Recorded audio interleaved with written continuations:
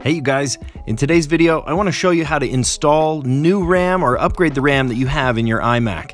This works for the bigger iMacs, the ones with the RAM port in the back. The ones with smaller screens, it's hard to get at the RAM. I've done the research and you run the risk of even breaking the screen or not having your iMac work anymore. First, you need to find out what model iMac you have. You can go to the Apple menu and say About this Mac.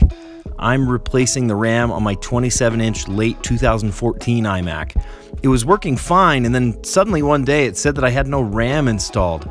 I have a sneaky suspicion of who it was, but that's maybe a video for another day.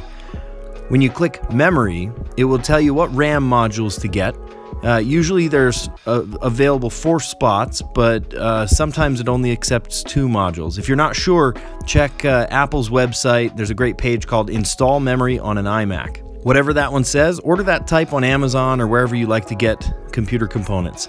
Mine was $126.99 from A-Tech on Amazon.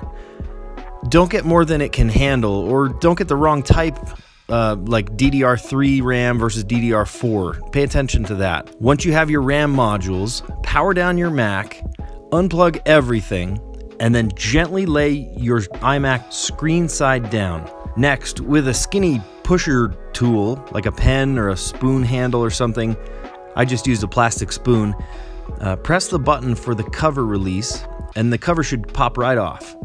Next, unlock the tabs on the sides, and the RAM tray should lift up. Grab one stick of RAM, taking note of where the notch is cut out. Gently push it straight in until it firmly sets into the slot. Do that for each stick of RAM, making sure each stick is in snugly. Close the RAM tray back into place and set the tabs on either side. Pop the cover back on, plug everything back in, and power up your iMac again. It should take about 30 seconds for your iMac to sort of get to its senses, and then it will allow you to log in and you're back to normal.